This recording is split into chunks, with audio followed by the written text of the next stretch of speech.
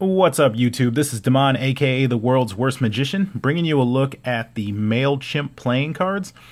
So Mailchimp is actually a company that does email marketing and that sort of thing, but they decided they wanted to make a deck of cards, so they got with Fuzzco and Theory 11 and produced a deck of playing cards. Now, the main reason that I bought these is because 100% of the proceeds go to the Fugees Family.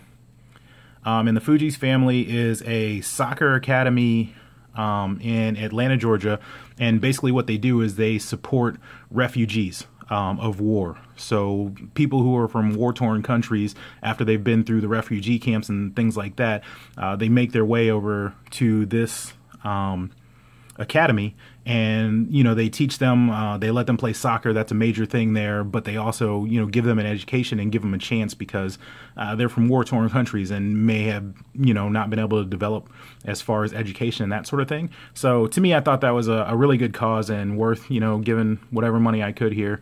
You can also donate to them directly. I will leave a link in the description to their page and also how you can help out, and I'll leave a link as far as picking up these cards. So let's get into it. Again, these are the Mailchimp playing cards, and this is the back of the cards. So they kind of left the tuck pretty plain.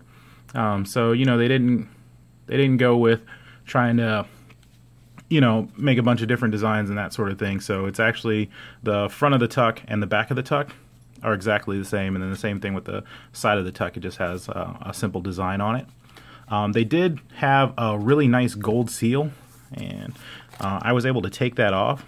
So you can see it has the Mailchimp logo. Oh, sorry, I'll cover this one up. That's from the Nomad deck.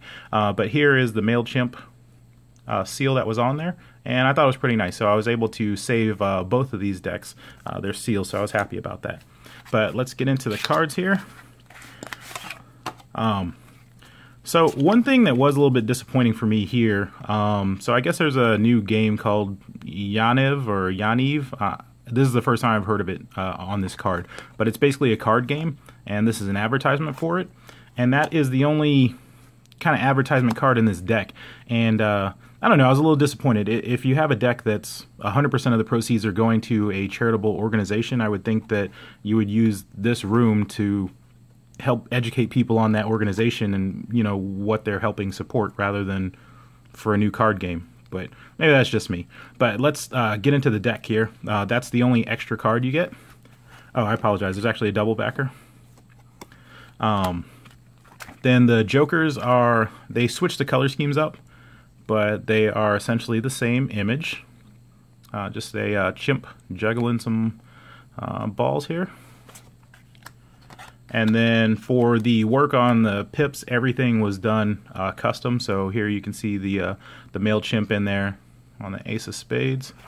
And then as I step through these, again, all these pips are going to be custom, and they did fully custom court cards as well.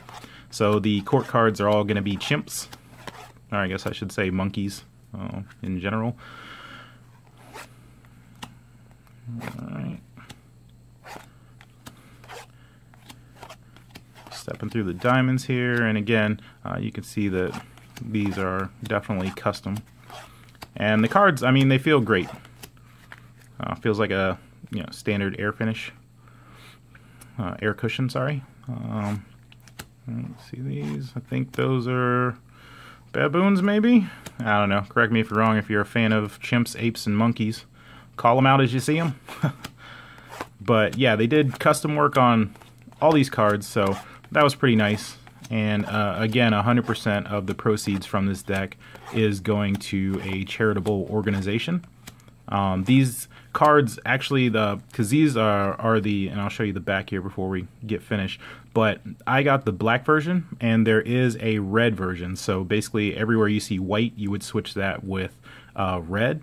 And the cards themselves, I don't know, they almost look like they might be blue instead of black. I couldn't really tell from the photos, but I think it's a red and blue color scheme on the other ones. But this is the back. It's a two-way back.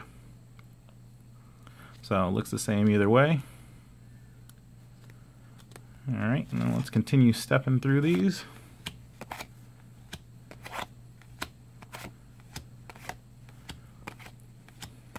And again, this was between Mailchimp, the marketing company, and Fuzzco and Theory 11. So there you have it. We've gotten through all the cards. I'll show you a quick little fan action here. So to me the pips look nice. They're really clear. They used a good font. It's pretty thin. And then the other way here, if you're going for a blank deck, these definitely work for that. And then I'll fan the back for you, just so you can see how that looks. Make sure I'm in focus. And the fan looks the same on the back either way.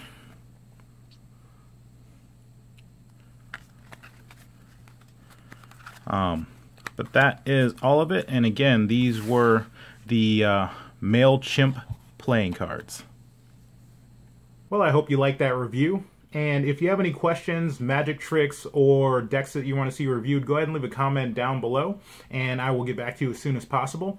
As always, I would greatly appreciate it if you would click that like button and subscribe for any future reviews. All right, see ya.